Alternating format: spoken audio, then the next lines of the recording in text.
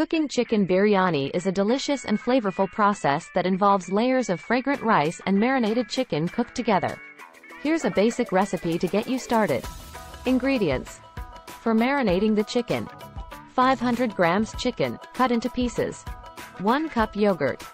1 tablespoon ginger garlic paste. 1 teaspoon red chili powder. 1/2 teaspoon turmeric powder. 1 teaspoon garam masala. Salt to taste.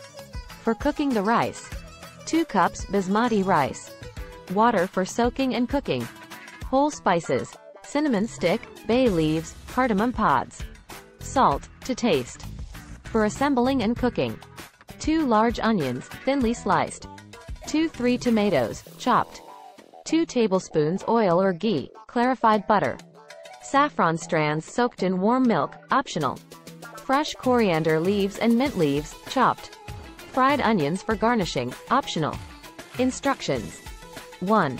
Marinate the chicken. In a bowl, mix yogurt, ginger garlic paste, red chili powder, turmeric powder, garam masala, and salt. Add chicken pieces to the marinade and coat well. Cover and let it marinate for at least 1-2 hours, preferably longer, in the refrigerator. 2. Prepare the rice. Wash the basmati rice thoroughly and soak it in water for about 30 minutes. In a large pot, bring water to a boil. Add the soaked rice, whole spices, and salt. Cook until the rice is 70-80% cooked. It should have a slight bite to it. Drain and set aside. 3. Cook the chicken.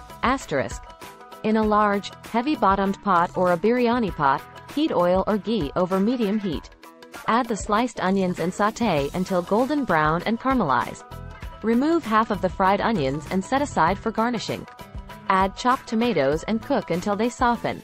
Add the marinated chicken and cook until it changes color and is partially cooked. 4. Layering the biryani. Layer the partially cooked chicken at the bottom of the pot.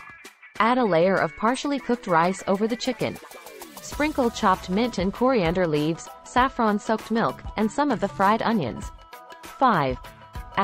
Repeat the layers.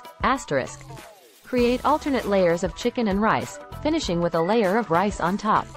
Sprinkle the remaining mint, coriander leaves, and fried onions on the final layer. 6. Dum cooking, slow cooking, Cover the pot with a tight-fitting lid. You can also seal the lid with dough to trap steam. Cook on low heat for about 20-25 minutes. This slow cooking allows the flavors to meld and infuse into the rice and chicken. 7. Serve. Gently fluff the biryani with a fork, mixing the layers slightly. Serve hot with raita, yogurt sauce, salad, or a side of your choice. Remember, cooking times and ingredient quantities may vary based on your preferences and the size of your servings. Adjust spices and flavors to suit your taste. Enjoy your homemade chicken biryani.